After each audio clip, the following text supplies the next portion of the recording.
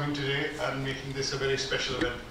I'm going to be the Master of Ceremonies today and your host, and hopefully I'll try and make sure that everybody has a good time and laughs a lot while they receive their awards. One or two things which I want to quickly share with you. Obviously it's a bit unfortunate, but the Lord Mayor has had a food poisoning and she is not going to be coming in today.